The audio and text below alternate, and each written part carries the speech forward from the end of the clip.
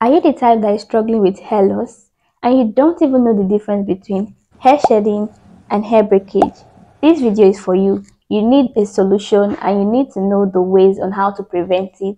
Then watch this video to the end. Hey guys, welcome to the channel. If this is your first time seeing this face, I am Alice and you're welcome to the channel. To my returning subscribers, you already know you guys are the best. So guys, in this video we are all going to be learning the difference between hair shedding and hair breakage.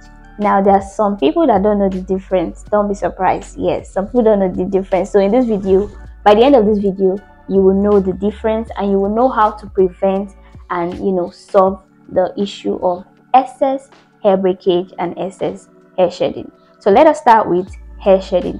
What is hair shedding? Just like every other person that experiences growth cycle, the hair also has its own hair cycle.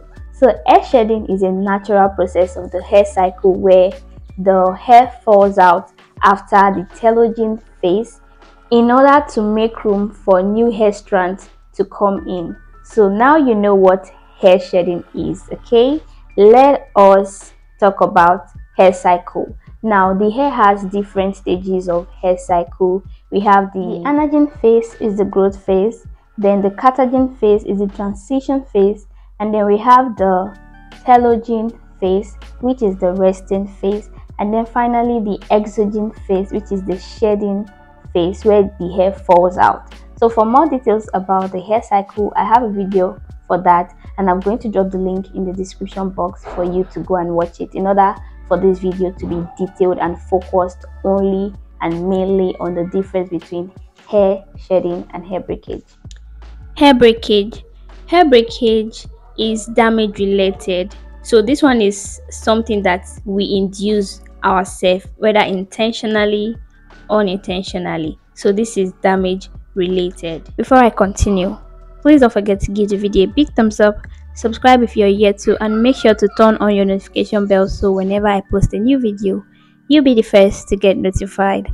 And also leave a nice comment in the section below.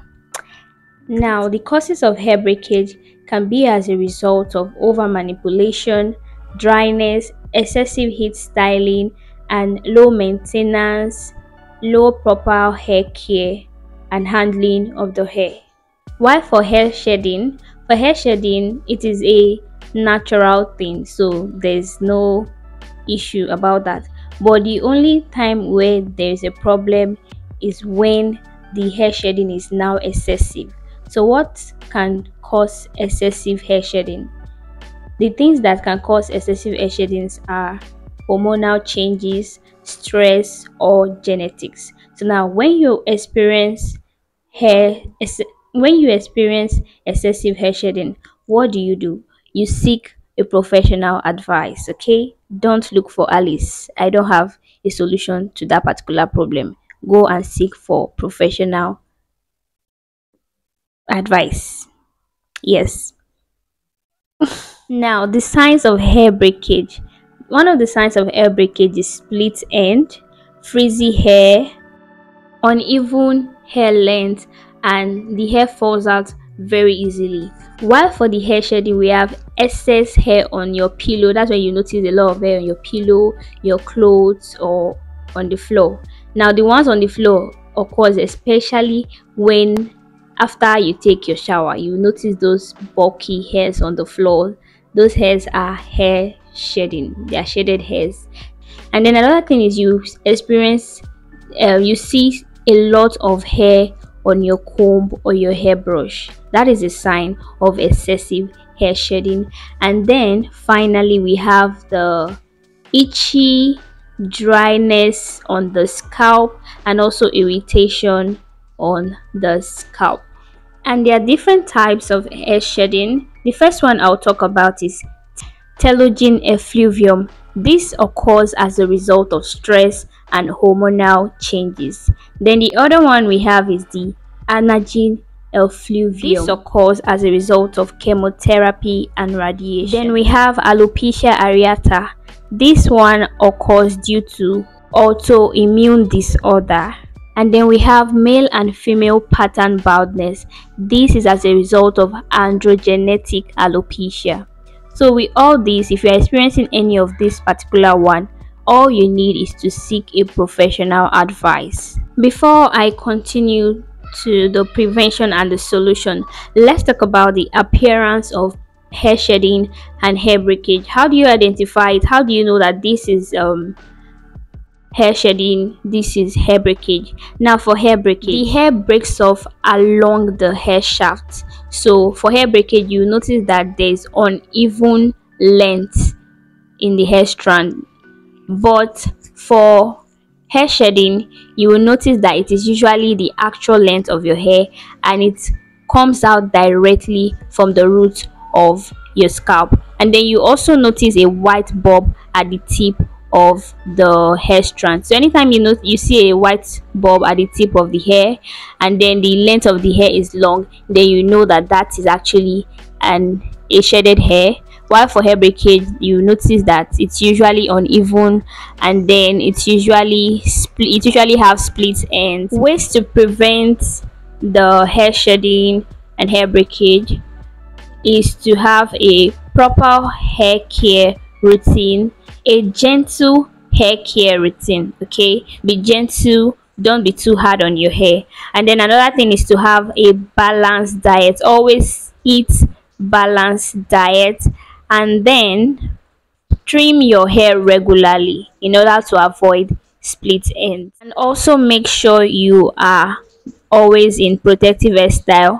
Avoid too much usage of extension, and also avoid tight hairstyles.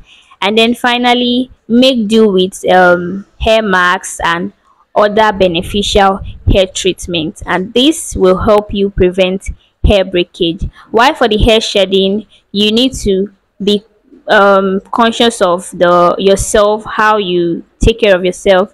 Avoid too much stress, and then also seek professional advice when it's not related to stress. The average hair fall every individual experiences between 50 to 100 hair strands per day. So some people that they expect that they don't want to be seeing any hair fall at all, like, don't be deceiving yourself. Okay, and there's no such thing as stopping hair breakage or hair fall, because a hair fall is a natural thing that has to occur. And then for the hair breakage, it will definitely happen, because sometimes we over manipulate our hair intentionally, unintentionally. I mean, mostly unintentionally, while some people intentionally. I know of people that can, you know what, they flat iron almost every day. So that one, it is intentional, inducing damage to the hair. And then also, these are something that we cannot actually stop. We can only prevent it and reduce it. Okay, so please have it in mind, especially those that are starting their hair care journey. You see them panicking when they see hair strands, and then when you look at the hair fall safe, it will be something minimal, and then you'll be like, okay, are you expecting not to see anything at all? Like, you don't want to see any, even if they even see one single hair strand safe, they will complain. So please, it's part of the journey. Okay, it's part of the journey, so get used to it. Now that you know the difference, hair shedding is what? Leave it in the comment section. Hair shedding is what? Is natural. Hair breakage is what? Damage related. Yeah, you got it right. Okay, so learn to take care of your hair, be gentle with your hair, and trust me, your hair is going to thank you. I hope you guys enjoyed this video. Please, if you do enjoy it and you've learned something new, right? Yes, we've learned something new. I've also learned something new. So give the video a big thumbs up if you like it, and also comment, and yeah, leave a nice comment for baby girl to support me and encourage me to do more. And yeah, subscribe, turn on your notification bell, so when I post the next video, you'll be the first to get notified. Now it's time to go. Thank you so much for watching. I've been maintaining my steez, but not anymore. Oh my god, oh my god. You guys, guess how many weeks this hair is? You can see how rough it looks. That is why we have our go-to wig. So guys, I'm gonna see you in my next video. For now, bye.